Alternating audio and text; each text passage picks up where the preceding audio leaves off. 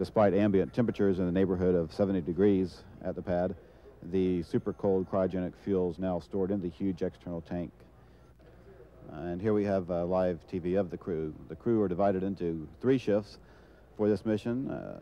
So for this last meal before launch, they are eating either breakfast, lunch, or dinner, depending on what sleep cycle they are on. This has been set up to accommodate the round-the-clock operations of the various experiment packages on board the shuttle.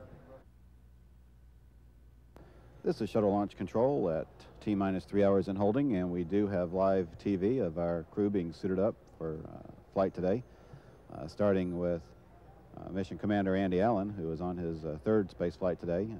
His pilot is Scott Horowitz, who is a lieutenant colonel in the U.S. Air Force.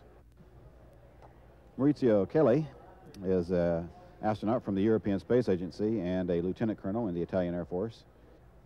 Standing on the left is Claude Nicollier. He is on his 3rd flight today. He is a European Space Agency astronaut who has flown on both STS-61 and STS-46.